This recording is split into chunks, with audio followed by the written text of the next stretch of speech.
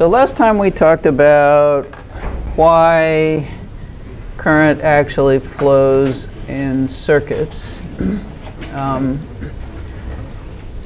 We found that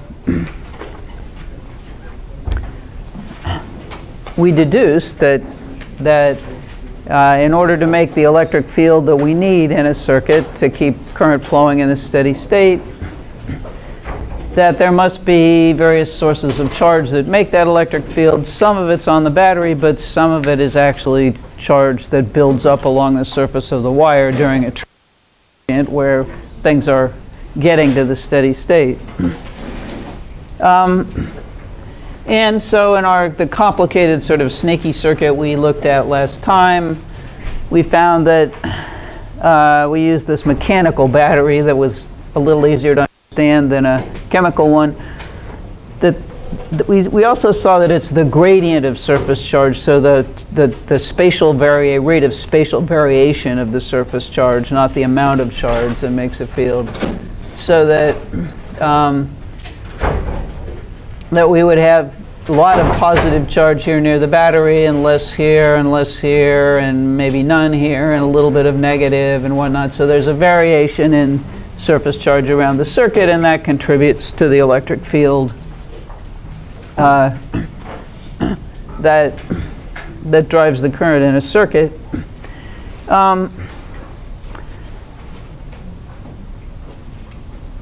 Possibly the most important thing we saw, although we didn't say it this way last time, is that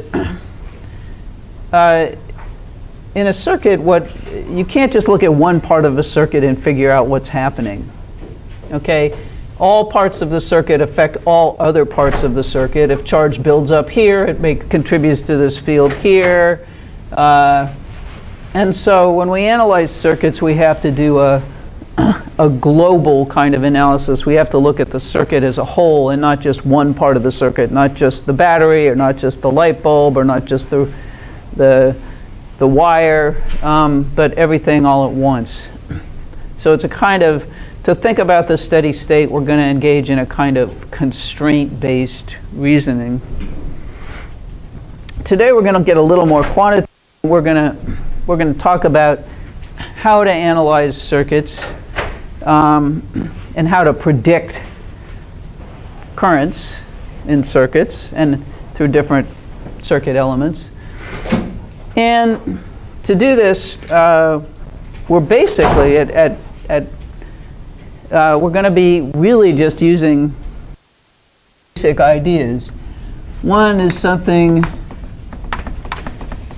that we know and have known for a long time, that if you measure the potential differences around some path that comes back and gets to the same point again, you make a round trip path, the potential difference between where you started and where you ended has to end up being 0. And that's basically conservation of energy at work, because if that weren't the case, we saw that that would mean that some particle could travel along here, gaining energy, gaining energy, gaining energy, gaining energy all the way, and have more energy when it got back to where it started, with no energy inputs, because these fields are made by charges that are just fixed in position. So this is basically a form of energy conservation, but on a per charge basis. And the other thing we talked about that has to be true in a circuit at the steady state is that if we pick any location in a circuit which we call a node, that the number of electrons per second flowing into it has to equal the number of electrons per second flowing out of it in the steady state. Because if it doesn't, charge is building up and we're not in the steady state. That's going to mean currents are changing. So by definition of the steady state and by conservation of charge, we can't just destroy those charges. That has to be true. These have names. This is called the current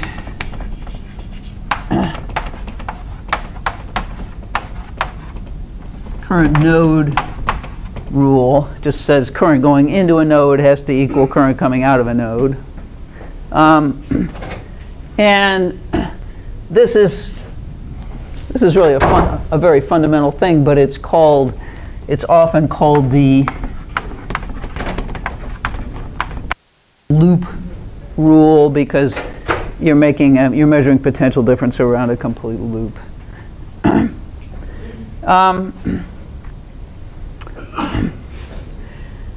And notice that this kind of equation relates current in two different parts of a circuit. So if we establish a node, say here, we know that the number of electrons per second flowing toward that point has to be equal to the number of electrons per second flowing away from that point, or else we're going to get electrons building up there and then changing the fields, and then we're not in a steady state. So at the steady state, that has to be true. So we're looking at relating two different parts of a circuit here. And the round-trip potential difference takes into account everything in the circuit. So what we're going to do today is see how to apply these ideas to particular circuits. And write out these equations in a way that will actually let us calculate things about the circuits, predict things about the circuits. So that's where we're going today.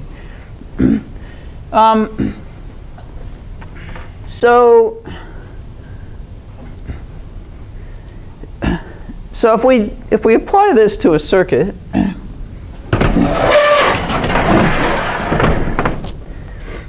so here's a simple circuit. It consists of a battery and a wire that is not necessarily a very good conductor. In the electricity kits that we work with in lab, they're probably no longer wrapped around the compass boxes, but there's a couple of wires that are shiny and don't have insulation on them. They're made of they're called Nichrome. It's a mixture of nickel and chromium. They're conductors, but they're not as good conductors as the clip leads. And so we can use these if we want to get a bigger electric field in something, because we need to get a current, you need a bigger electric field to make. And they have two different cross-sectional areas, which also turns out to be useful. You can just touch them and feel that one is thick and one is thin. So that's going to be useful too. So let's say this is a nichrome wire. And so it's got some length L.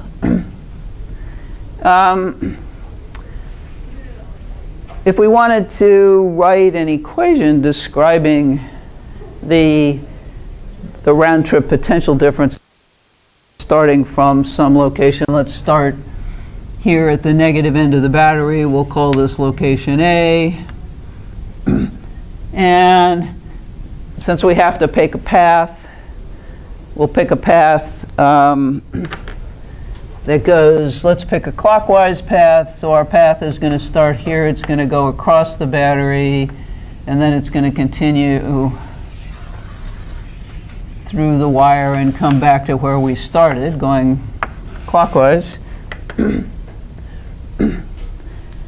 And so we can, and one of the things that's sort of helpful about our analysis of circuits is that in most cases, the electric field isn't varying continuously. Within a region, the electric field is uniform. So in the wire, the electric field is uniform because it's got a uniform cross-section made of a uniform composition. And so we can write, so that's helpful because then delta V is often just a minus E times L in these calculations. So if we write a loop equation for this, we'd get the potential difference across the battery plus the potential difference there equals 0.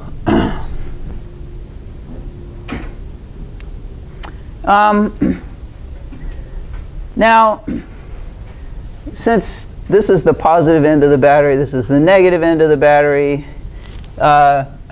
we know that everywhere in the wire there has to be an electric field E that's following the wire. How does it follow the wire? Well, charges are building up on the surface of the wire in such a way to contribute to the field, to make the field follow the wire. And so we've got this electric field E throughout the wire. So this piece is just going to be this, everywhere the electric field is going to be parallel to our path.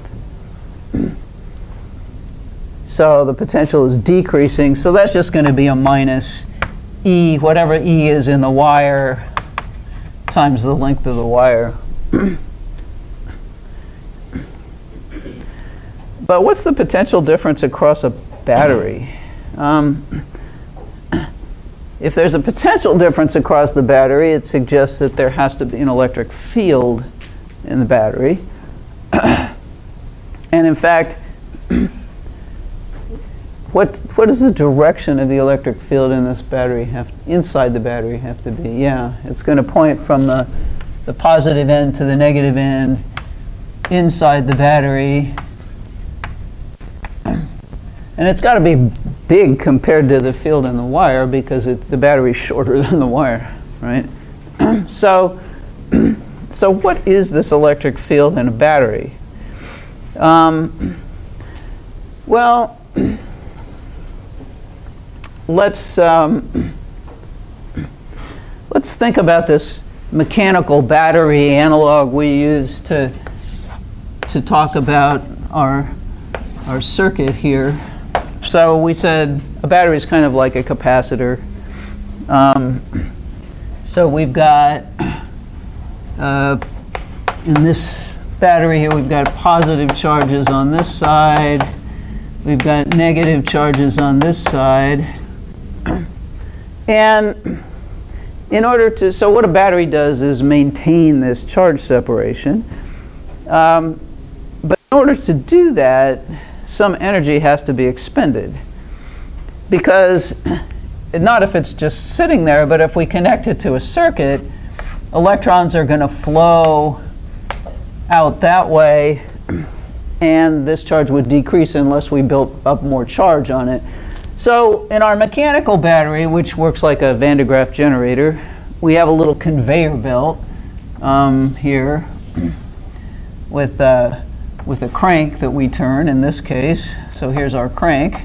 And what it does is actually pull electrons off this positive plate and transport them over here to go onto the negative plate. Now they of course don't want to do that, right? Because there's some electric field inside here pointing that way, and so there's a force on the electron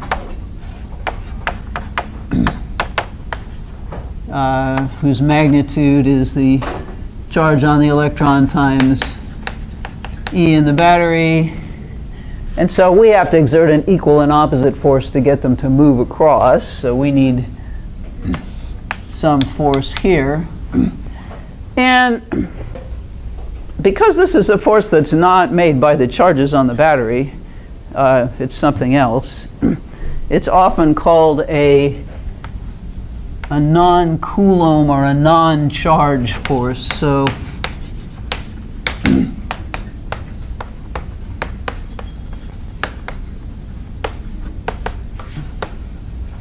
a force that's due to the conveyor belt or something.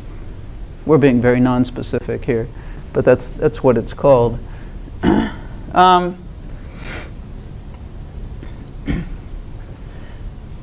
Okay, so this force, this non-Coulomb force on to make the electron go over here has to be equal in magnitude to the charge on the battery times the electric field in the battery.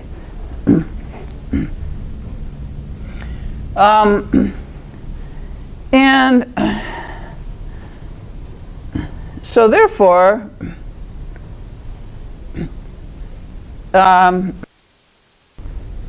the potential difference across the battery, well, we're getting ahead of ourselves a little bit. So the amount of work to transport a charge from there to there is just going to be that force times the separation of these two plates, which is, we'll call S, because we're kind of modeling it as a capacitor, right? And this is just the electric field, the charge times the electric field in the battery times S.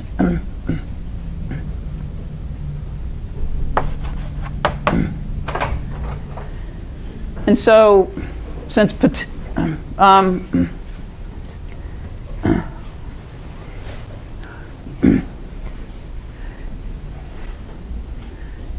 since work done internal to the system here is Q delta V, this is going to be E times the potential difference across the battery, which is just this electric field times S. Now, there's this is basically an energy input per Coulomb, or that's an energy input for one charge. If we want an energy input for per Coulomb,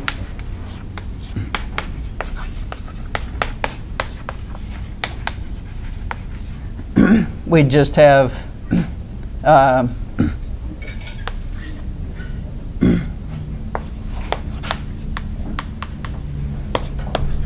it's just the potential difference across the battery. But this force is a completely different force from the force exerted on the electrons by the battery, and so this thing, the non-Coulomb force times S divided by the charge, actually has a name. It's called the EMF of the battery. And in this battery, it was done by turning a crank and moving electrons. In a chemical battery, it's done by chemical reactions, right? So there's some things that aren't charge forces that make electrons pop off one molecule and onto another. And this is numerically equal to the potential difference across the battery, but it's a different thing. Okay, it's sort of the work per unit charge that a particular battery can produce. Now, you measured potential differences across batteries in lab, right? You got something on the order of 1.5 volts, probably not exactly 1.5 volts, because an alkaline battery is more like 1.6 volts, really. And that's equal to the EMF of these batteries. What does EMF stand for? Yeah, it stands for this really archaic term that doesn't make any sense. It stood for this thing called electromotive force. Well, it's not a force. It doesn't have units of force. It has units of potential, of volts. So we're just going to call it EMF. It's one of these terms from the distant past that's hung around. So what is a battery? Well, a battery expends energy to maintain a constant potential difference across itself, maintain charge. So maintain a charge separation. Now, can it always do it? Well, an ideal battery can always do that, but a real battery can't always keep up. So if you hooked up a circuit that allowed such a huge current to flow, lots and lots of electrons per second leaving this negative plate, a real battery just couldn't keep up, and the potential difference would start to drop. But in circuits that don't do that, to a pretty good approximation, a battery is maintaining a constant potential difference across itself and a constant charge separation. All of which goes to say that what we can do here is we can write the EMF of the battery, which is equal in magnitude to the potential difference across the battery here in this equation, is plus the electric field on the wire times the length of the wire is 0.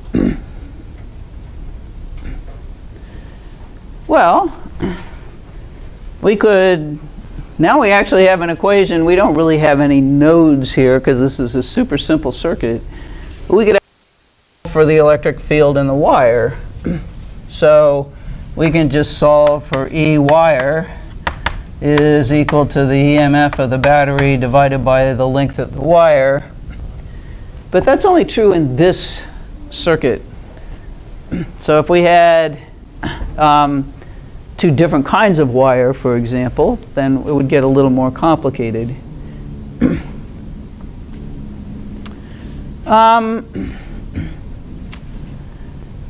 So let's think about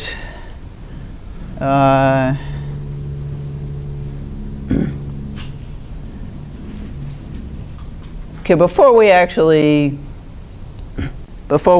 start doing analyses, let's just think about writing writing loop equations for a minute, writing these round-trip potential difference equations. So let's consider a couple of other different circuits. So here's a circuit that has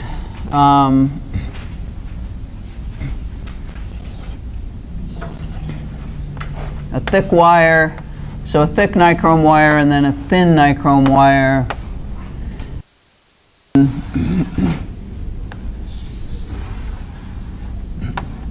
Another thick nichrome wire. Okay, so this is length L1, and it has area, cross-sectional area A1, L1, A1, and this has a length L2 and a cross-sectional area A2.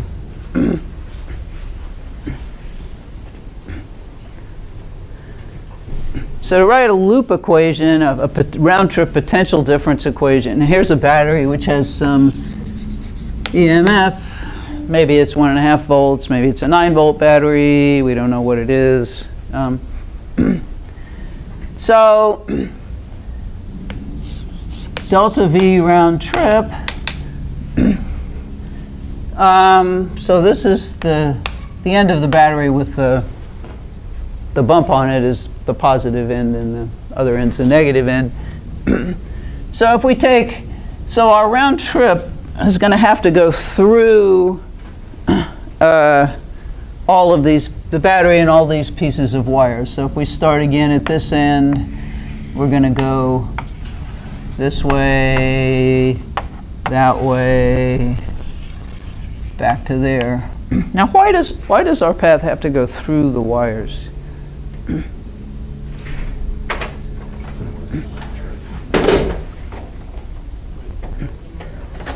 I mean, would it be valid to draw a round-trip path that did that?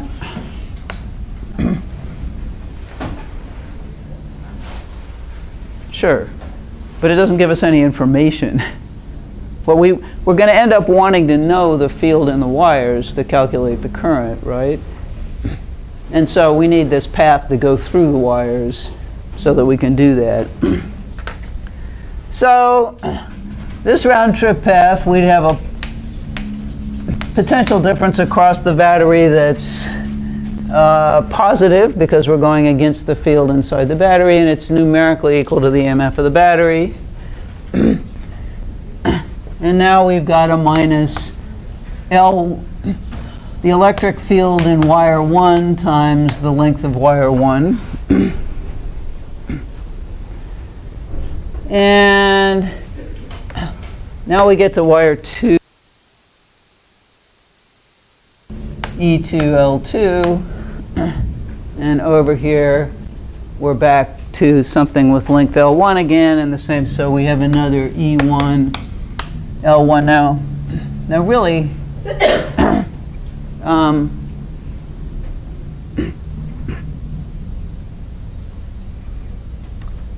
so really I'm actually making a leap here. So let's call this, let's call this E3.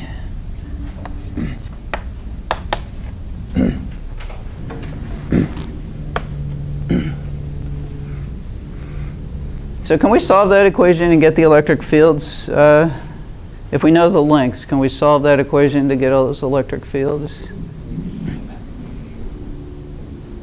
So what are knowns and what are unknowns in this equation? We know the lengths.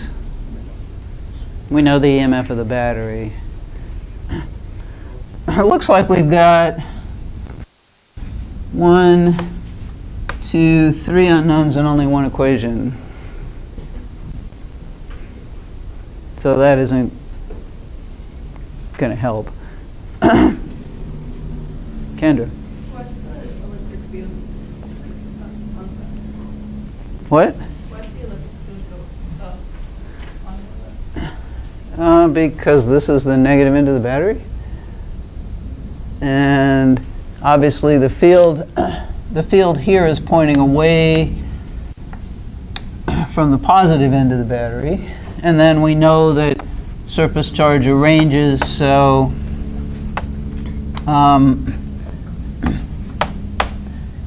that the electric field follows the wire. And here we're going to have electrons moving away from this, so the electric field must be pointing there. So, okay, just from the way we drew the battery. The inside of the battery, the field's a very different thing. It has to be pointing that way, doesn't it?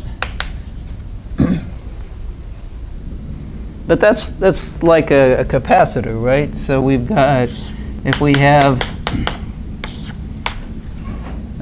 let's do it the other way.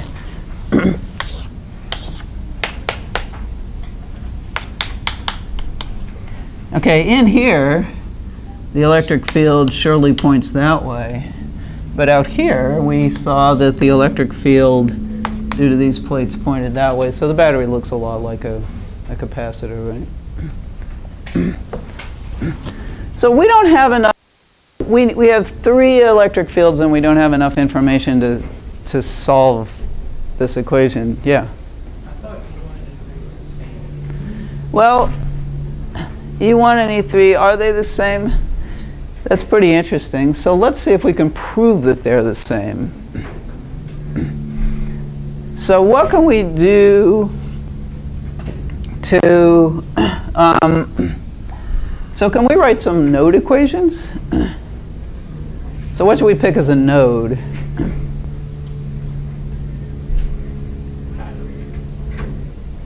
We could write an equation for the current through the battery. But if we're interested in relating these electric fields to each other, maybe we should pick a junction between 2 different parts of the conductor. So let's pick this as a node, okay? So we'll say that the current in this wire is I3, okay? So let's write a node equation for here. So the current into this node, the number of electrons per second, is I1. And the current out of that node is I2. And in the steady state, they have to be equal, right? Well, that doesn't help. It doesn't have electric fields in it. Or does it? There are electric fields hiding in this equation. Because remember that the electron current is the mobile electron density times the cross-sectional area times the mobility times the electric field, NAV. So therefore, this is and everything's here made of the same materials. So we have an NA1 U E1 equals NA2U E2. That doesn't help us prove that E1 equals E3, but can we write another node equation? Okay, so we have this node, which says that I3 equals I2. So we have an N A1 U E3 is an N A2 U E2, which we also know is equal to N A1 U E1. So now we know that this current and that current are the same. And in these equations, the N's are the same because the material is the same, the U's are the same. And now we have the same cross-sectional area, so we just proved that E1, E3 equals E1.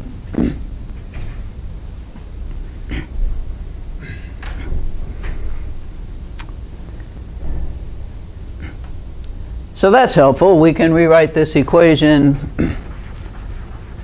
as an E1 L1. But we still have two unknowns now. What? You could choose as a node the entire thin wire. That's also a legal way to make node. Yeah, we could actually. So you could just say the current going into this thin wire equals the current going out of that thin wire. We don't often do that, but it is a legal thing to do. Would have simplified our life. This was a long way to prove something you actually probably saw. But, okay, so now we've got an equation here with two unknowns. That's better. But do we have enough information to resolve that? We actually do, don't we? Because this node equation helps us. So we can write E1, so all the N's and U's are the same.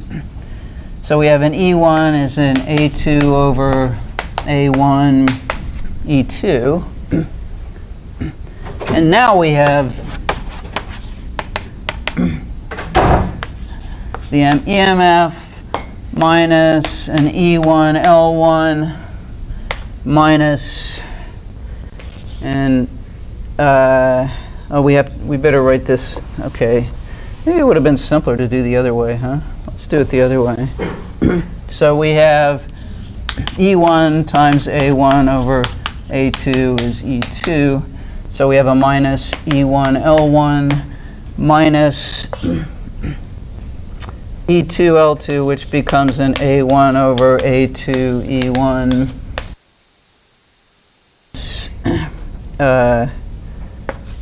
E1 L1 is 0. And finally, we have enough information. Now we've got an equation that's one unknown, and we can solve it, right?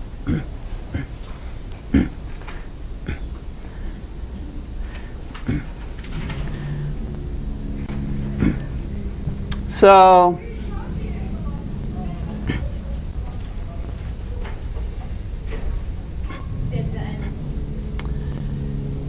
and once we know the electric field in a wire, we can actually calculate the current in that wire, because if we know mobile electron density and the cross-sectional area and the mobility, then we can multiply by the electric field and get the current.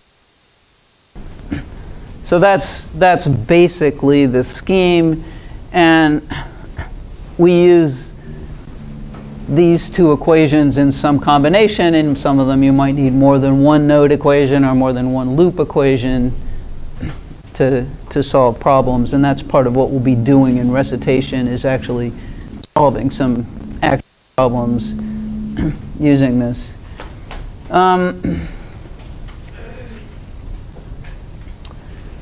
So this loop rule applies, this idea applies to any circuit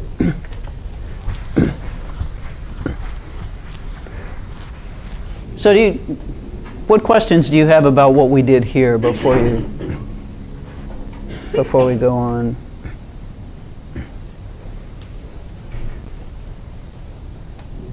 Okay. So we could have light bulbs. We could have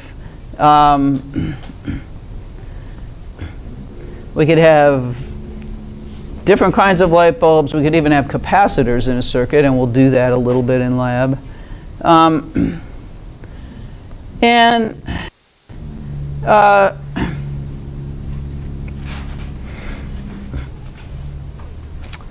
So we can actually draw some conclusions about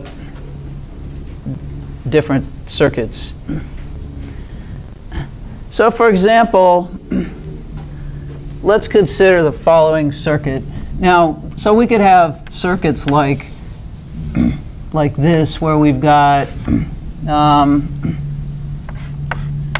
a light bulb connected to some wires.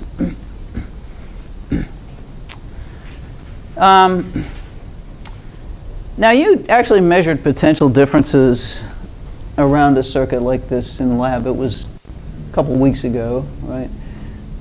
So what do you remember about, so the battery was, I don't know, if you had one battery, the battery was about 1.5 volts.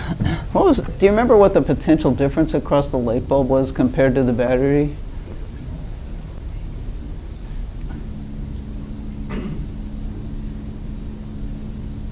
Okay, how big an electric, so these are really thick conducting wires here. So how big an electric field do you think we need in these big, thick conducting wires to make a light bulb glow? Let's see here, if we can do this.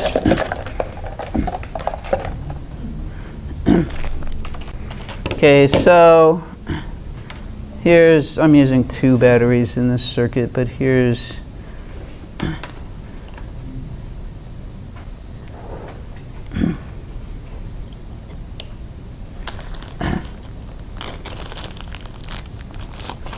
we have 2 different kinds of light bulbs in these kits. The round one has a thick filament, and the long bulb, which looks sort of more elongate. That's a long bulb. It's got a thinner filament, so it's not as bright. But let's see here. We can.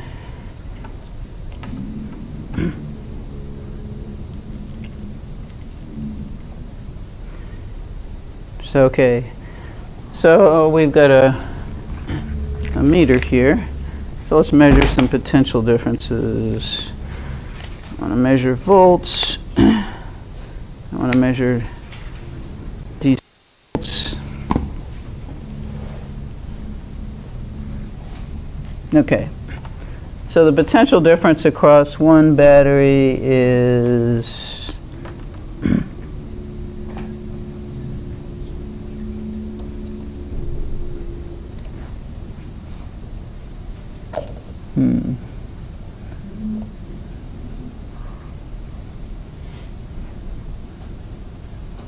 1.1 volts, really?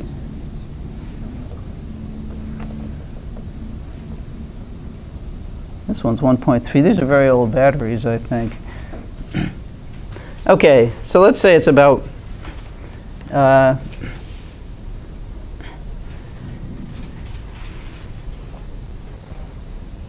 so the potential difference I'm getting across the light bulb is something like, it's hard to hold it here, and it would be much better if I had better clips, but about 2.3 volts. And that's actually the sum of the potential differences I was getting across the batteries. So the potential difference across a wire in this circuit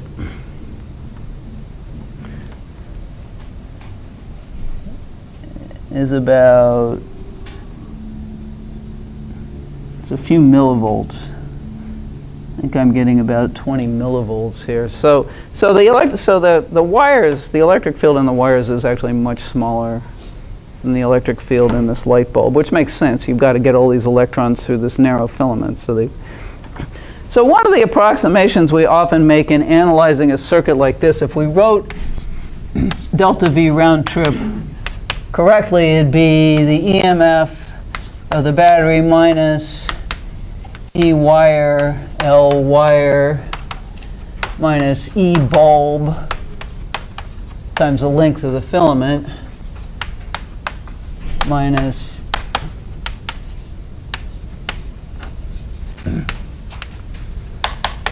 is 0. And we say these are small enough that we neglect them as long as we know we're using really thick conducting wires, which makes this analysis simple.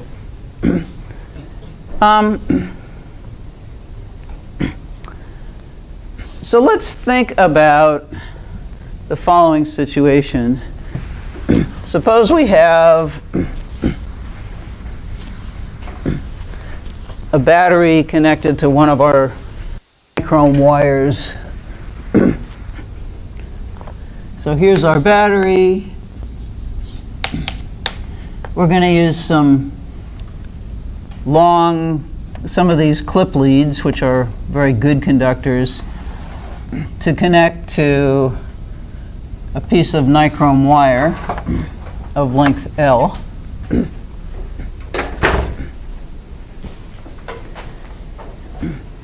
And so we can write a loop equation which says that the EMF of the battery, our loop is going to go this way. And we're not using the whole wire, okay, just minus, well, we're going to neglect these conducting wires because they're really good conductors. We're just going to focus on this Nichrome wire, which is not a good conductor. So minus E, we'll call this E1 for circuit 1, L is 0. And so the electric field in this wire is just going to be the EMF over L. And so the current is the mobile electron density times the cross-sectional area times the mobility times the electric field in this wire. Now let's make a different circuit where we double the length of the conductor. So we're going to, okay, are we going to get the same current in this circuit? How is the current in this circuit going to relate to the one we did previously? So this is this is a battery. No. So we double the length of the Nichrome wire in the circuit. What's going to happen to the current? Same battery, right? So should we get the same current?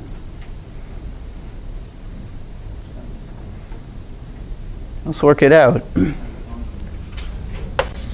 Now we have EMF minus, we'll call this E2 for circuit 2, times 2L is 0. So E2 is going to be equal to the EMF of the battery over 2L. And our current is going to be equal to NAU E2. And how is E2 related to E1? Yeah, it's half as big, isn't it? So that's a half of I1. So we doubled the length of the conductor. The electric field in this wire went down by a factor of 2, and so the current went down. So, message, the same battery doesn't always produce the same current. It depends on the whole circuit, okay, which is one of the things I meant about this sort of global constraint analysis.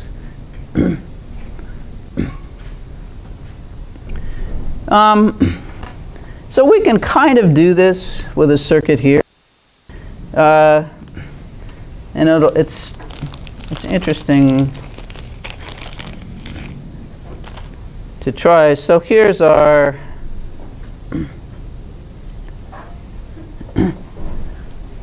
light bulb, and it's a round bulb, and it's reasonably bright. I don't know if you guys in the back row can see it, but it's pretty bright. So how can we double the length of a filament of a light bulb? Well, we can't get in there and double the length of a filament of a light bulb, but we could add another light bulb whose filament is probably the same length. And so let's do that. So we'll just put 2 light bulbs in our circuit.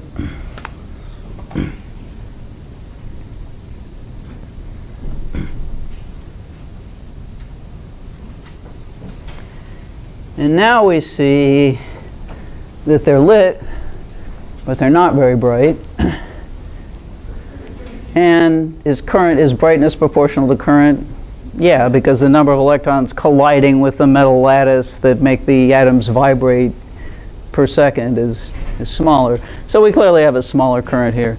And we could actually, these meters will measure currents as well. They won't measure electrons per second. They'll measure amperes, which is coulombs per second. But if you divide by the charge on an electron, you get electrons per second.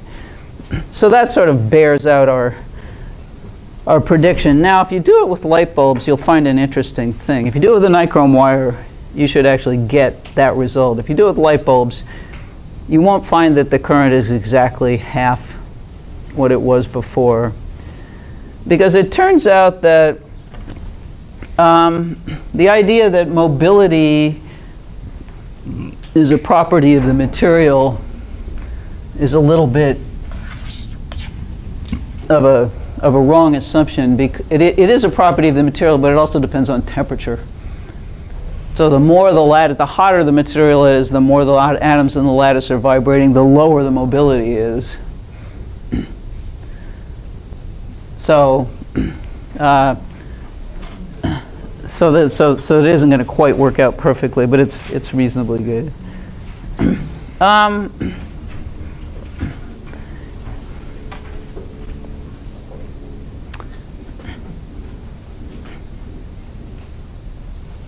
Okay, I want to mention one other kind of a circuit, which is called, so the circuits we built here, so we built this circuit, and then we built this circuit where we had 2 light bulbs connected to each other, so our loop goes through both of them. That's called a series circuit because the light bulbs are in series with each other. There's another possible way to connect them.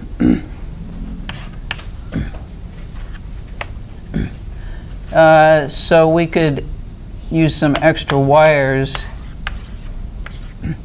and do that. And that's called a parallel circuit because the light bulbs are not, there's no loop you can, when you go from the battery back to the battery, you only go through one of the light bulbs, so they're in parallel. Now we will actually work a problem like this in recitation. So how would we write loop and node equations for a circuit like this, for a parallel circuit?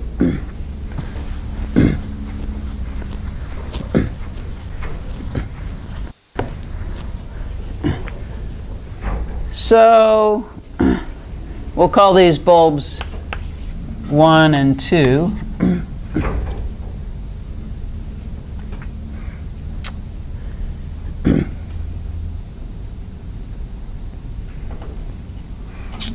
Actually, let's call this wire 1 and that 2 and that 3 just to make our lives simpler. So what's a round trip loop we could take through this circuit? So we could start at the battery. go this way. Now what happens? Got to pick one, don't we? Okay, so I want to take the bottom one. We'll go through the bottom one. And then the rule about a round trip loop is it can't close on it has to be a single closed curve. It can't have squiggles in the middle. So we've gotten back here, and we've only gone through one of the bulbs. So we have the EMF of the battery minus, we're going to neglect the wires, right? So E3 times the length of the bulb filament equals 0, right?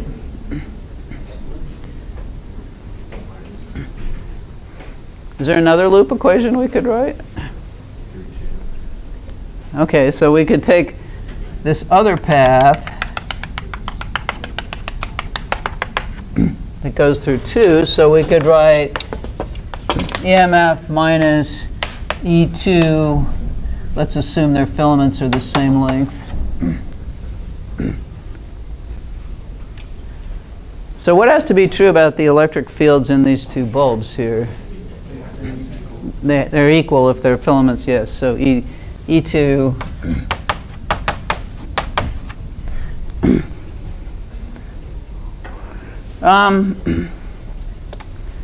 okay, so what does that imply about if these bulbs are identical, like same cross-sectional area and whatnot, then what does it imply about the currents? They'd have to be the same, wouldn't they?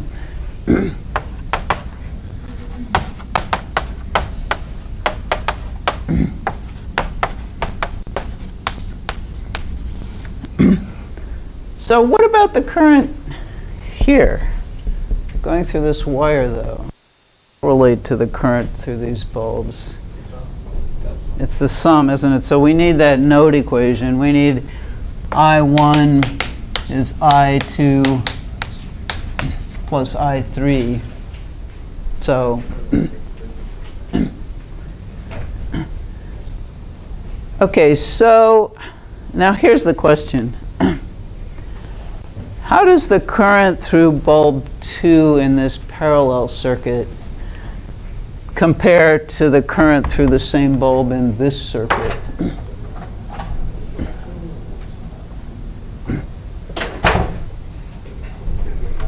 So this is our bulb 2.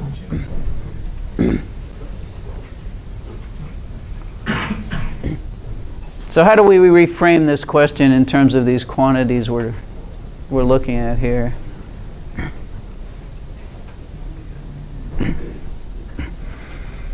Okay, so let's write,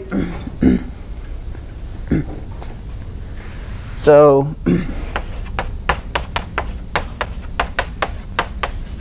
this is the parallel. The single bulb circuit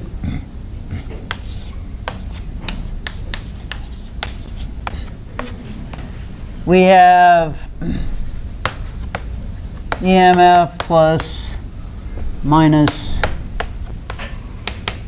E2L equals 0, so E2 is equal to the EMF of the battery over L. Here we have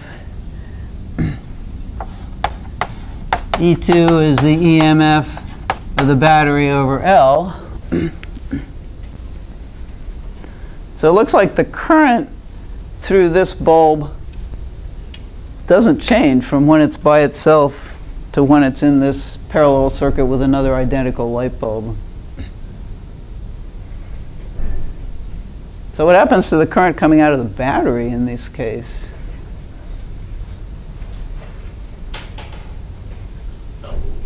Yeah, that's right. So in this case, we have current I2 here. We've got current I2 and another current I2, so we have a 2I2 here. So the battery has to maintain twice as much current in this parallel circuit.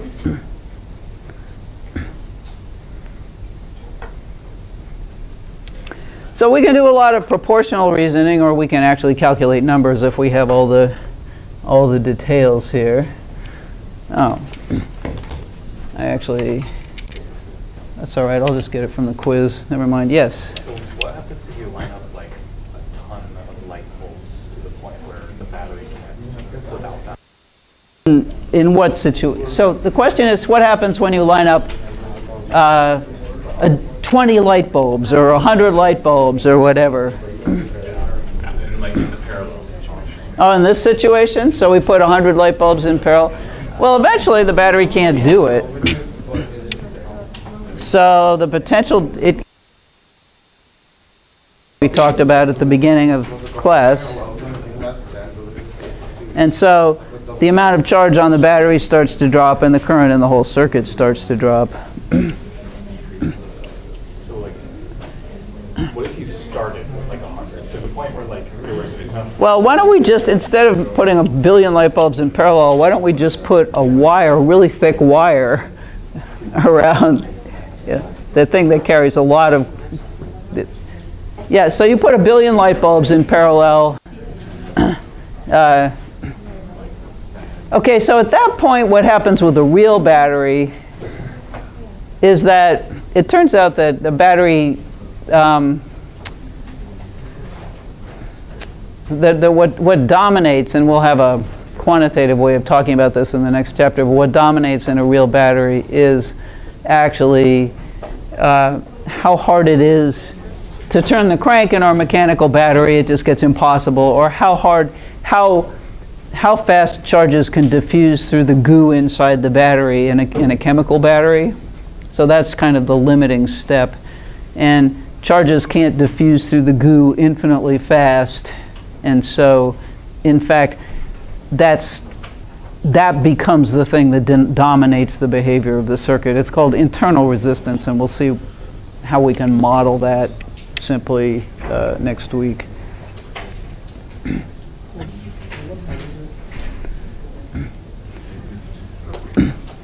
So other questions about this idea here?